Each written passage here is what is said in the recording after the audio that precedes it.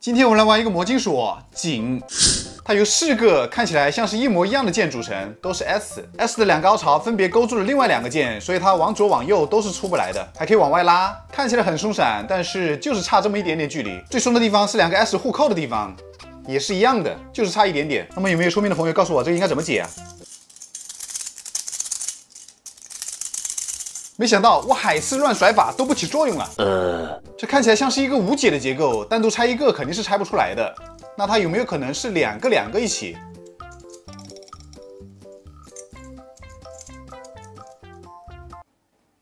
一拆，哎，你看是不是？然后拆开了之后，这2个单独的就可以好好弄了。你们不会以为我装不回去吧？笑死，分分钟搞定给你看。和开始拆的时候是一样的道理啊。我们不能这样一个一个去装。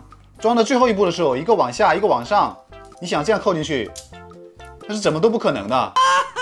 我们可以这样2个当做一个整体，然后把它这个缺口的位置互相这样扣住一点点，斜着一点，然后把它一卡，是不是很轻松？那么最后你们觉得这个魔晶锁难度有几级呢？成功的难到了我一下，6级最高，那它怎么也有3到4级啊？